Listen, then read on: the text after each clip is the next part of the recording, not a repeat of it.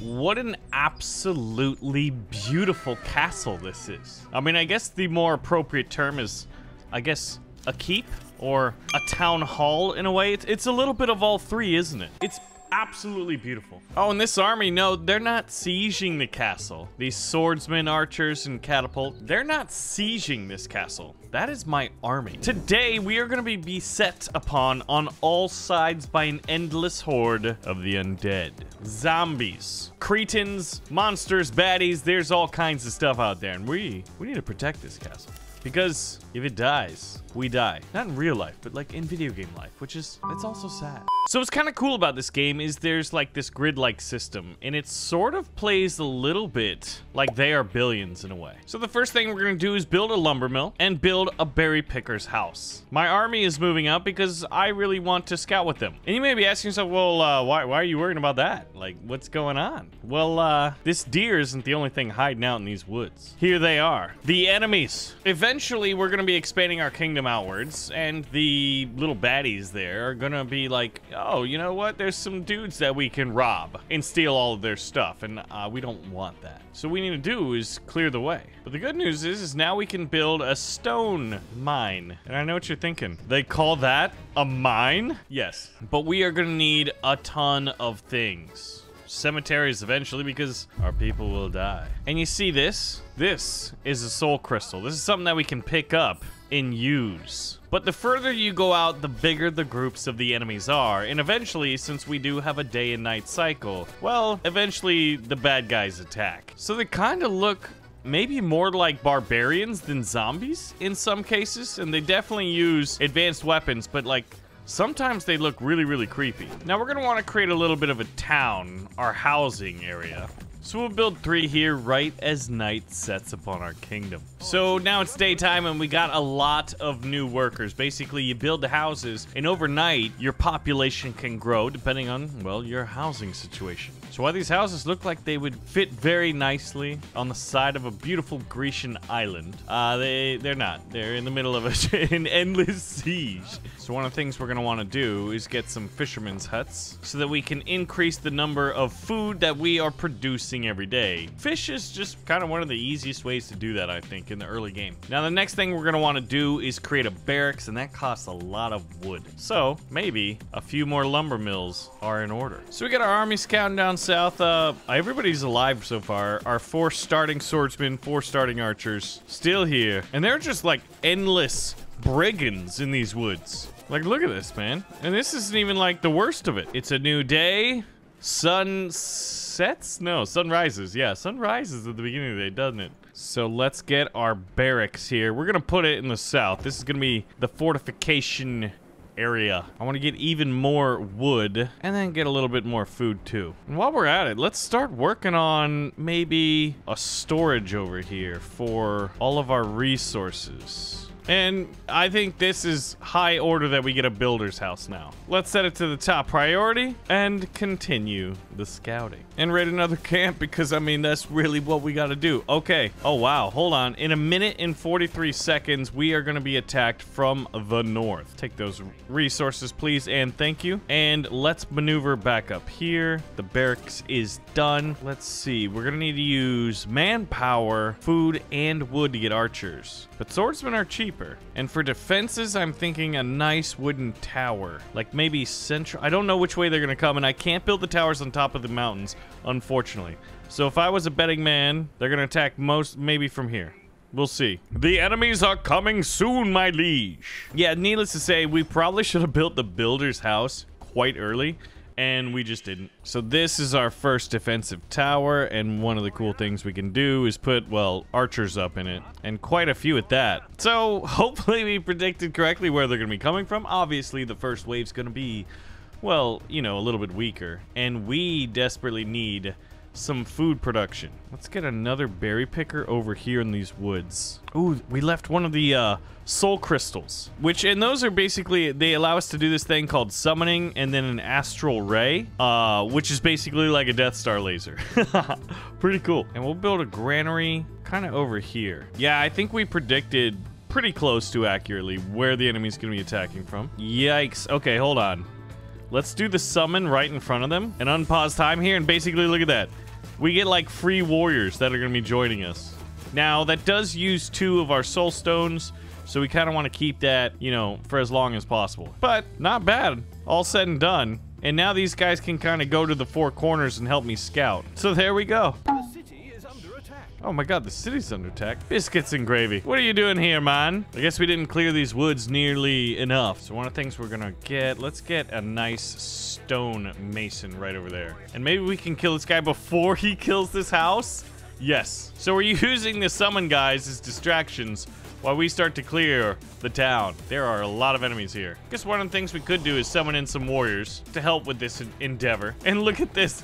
He just kind of leads them on. I love it. The enemy can be cheese, and we like a nice bit of cheese. So it sort of reminds me a little bit of like They Are Billions, but mixed with kingdoms and castles. I would say that diplomacy is not an option, kind of fits that niche, you know? Ooh, corpses to bury. Bury the dead to avoid epidemics. Well, we don't like those at all. So I'm guessing we are going to need a cemetery and a gravedigger's house, but the gravedigger's house first. Where do we want to put the cemetery? Maybe like up here.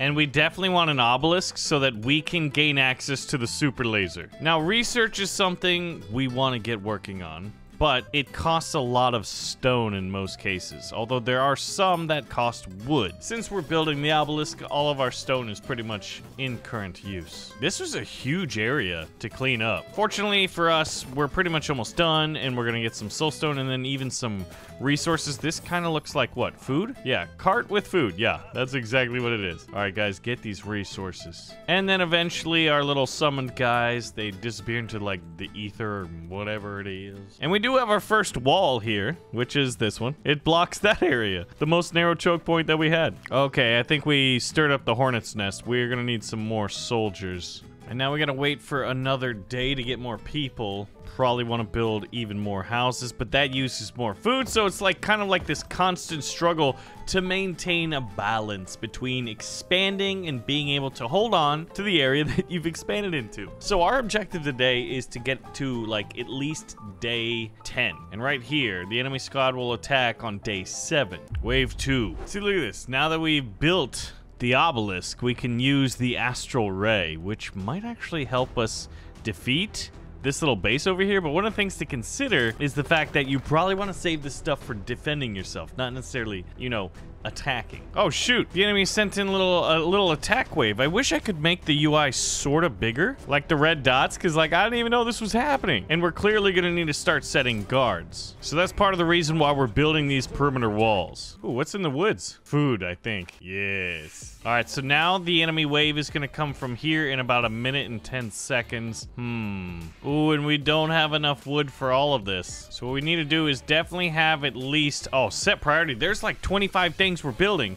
Well, I guess all of these individual wall sections, right? We need to turn the priority to this thing over here so that it gets done in time and our army doesn't get wiped out. Granary's full. Jeez. Okay, we can try to fix that. Guys, I literally set this to like top priority. You need to build this. This is not good. Well, we're gonna have to use the super laser on him, I think. It is a decent sized army, not a lot of melee troops, but we are gonna summon the melee troops that we need if this gatehouse isn't done in time. And I think one of the key things is, look at this. These guys are dragging these huge blocks all the way from here all the way over here. We clearly need closer warehouses. This is gonna be kind of close. All right, gentlemen, as many of you can get up there, please do so. Now, first thing we need to do is summon in a delaying force. We'll do one here too. And this is the super laser. And I can do that, like, I pretty much get a drag where I want it to go, which is awesome. So I totally get to put the enemy army in disarray and just, like, clean house. Needless to say, though, that did use a decent amount of soul crystals. That is something that we are going to want to fix. You need more granaries. What do you mean I need more granaries? Oh, I'm building another one. Got it. Okay, good. Now let's just go over here and clean this area out because we got these extra soldiers anyway. This looks like a nice choke point we could probably use. So let's see. I do want another builder's house. We're gonna get a lot of builders today. Okay, this is kind of scary. Run, big raider camps. It's like, what happened to human society? Oh, also another very, very important thing is we're gonna need new houses because you can see that my population, we're 66. out of 66. And we're pretty low on wood. We're kind of low on everything. Oh, you know what? I'll just go get some wood over here. Dude, they're just like hiding in the trees. There's hundreds of them. Okay, it's kind of an ambush, isn't it? My goodness. Uh-oh. Our summonable force did leave us. So let's summon a new one. I love it though, man. Like, by being able to like summon in soldiers when you need them and like super weapon lasers. Like, this is just the demo and there's clearly 2 other abilities.